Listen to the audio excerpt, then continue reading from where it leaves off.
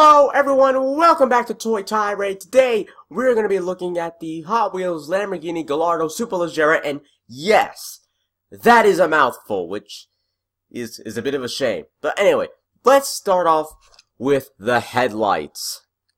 Now, if any of you remember the Viper review, you'll remember that I have a distaste for headlights that are just stickers, because frankly to me, it looks quite cheap, like they cut corners because they couldn't add plexiglass to the headlights, like they did with the Fiesta, which got a 5 out of 5.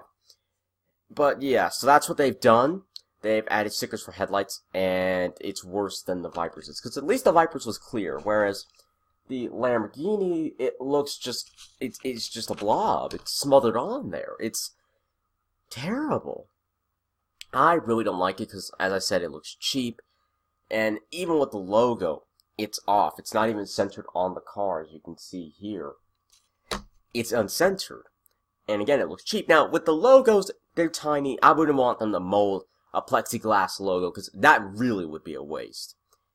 But if they're going to do a sticker, it should be even on the car. Because it isn't, and I believe the Viper had the same issue.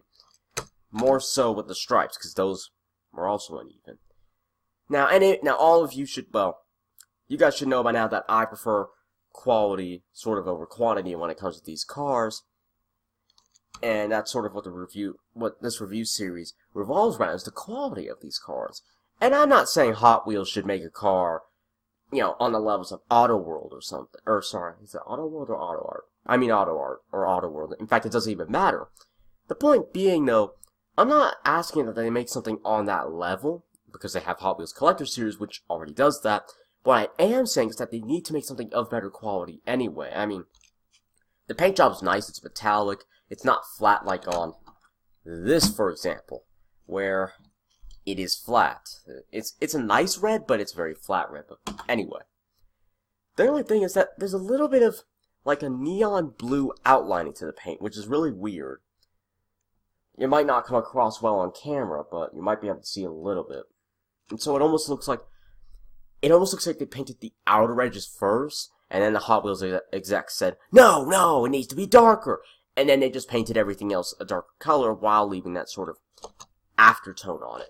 I mean, it's kind of cool because it's like a pearlescent paint job. However, it also looks, it's a bit of a weird mix of colors. If it's supposed to be a pearlescent paint job, then that's cool, but personally, I'd kind of rather it be not a flat paint job, but I would prefer it to be more consistent. Now, you're probably saying, but Cody, if you like, you know, high quality stuff, you should be terribly angry at this plastic on the front and rear end and what the spoiler's made out of. And to that, I say, no, I'm not. As I said in the Fiesta review, to actually use a really nice plastic to make this. If it is plastic, of course, but it's still a nice plastic nonetheless. So it does actually look low quality, not to mention because it's gray, not black, it adds a sort of two-tone to the paint. See?